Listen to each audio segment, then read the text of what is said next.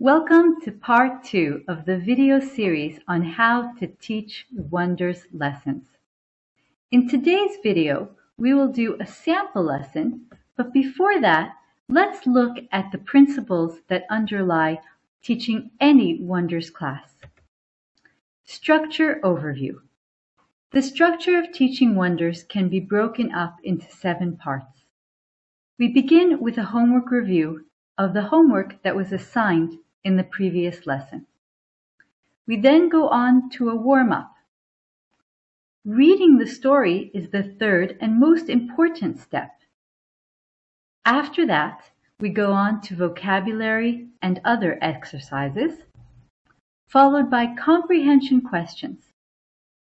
Towards the end of the lesson, we assign the next time's homework, and finally, we end with a quick vocabulary review.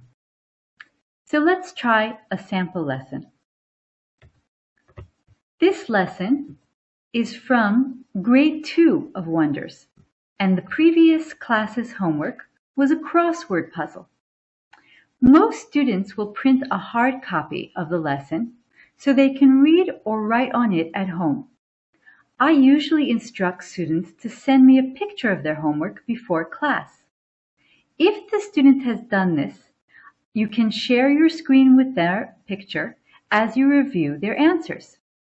If they didn't send you a picture, ask the student to answer the homework questions orally, or give them authority to use the drawing tools in Class In, so they can complete the homework assignment, such as this puzzle, on their own.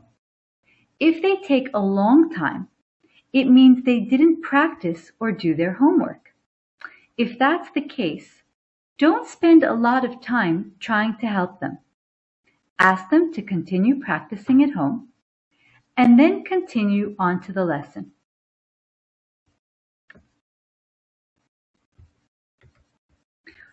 Next is warm-up. Depending on how much time you have after the homework review, you can discuss some or all of the questions. In this case, our topic is friendship, and so the warm-up questions, which are open-ended questions to encourage conversation, include questions such as, how do your friends help you? And how do you help others? Don't spend more than 5 minutes on the homework check and warm-up. The next step is reading the story. Each section of Wonders is introduced with an essential question. This helps connect the different stories around a common theme. For older students, I also point out and explain the genre. It's listed on the top of the page. Have all your students read and answer the essential question, and then continue with the story. Listen to how the students pronounce all the words and correct them as they read. After the student finishes reading a page, make sure you review the meaning of each of the highlighted words and any additional words the student struggled with.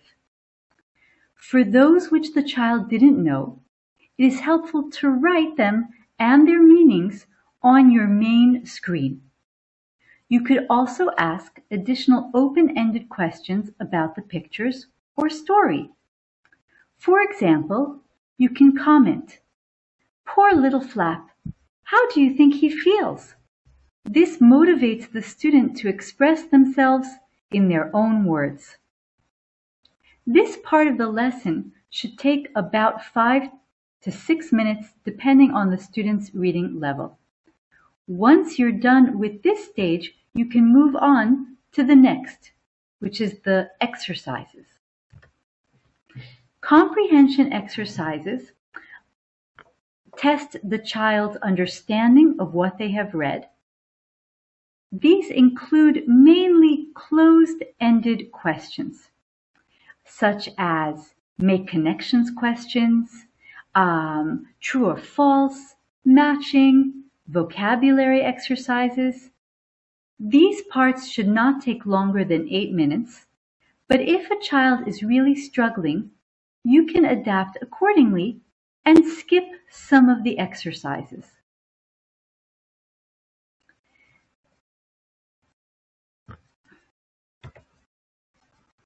Open-ended comprehension questions are conversation exercises.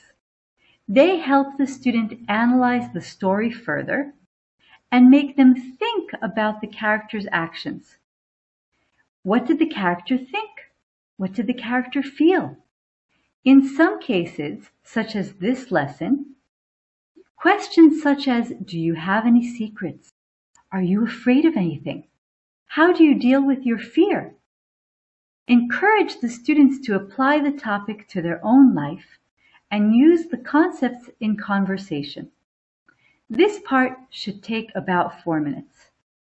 When you're done, you can review the homework assignment by having the child read the homework, whether it's a question or a description, and making sure that they understand what is expected of them. In the remaining few minutes, end with a quick review of the story and/or the new concepts learned. I hope you found this video series helpful. Teaching the Wonders books is an incredible experience, and I hope you enjoy doing it. Bye-bye.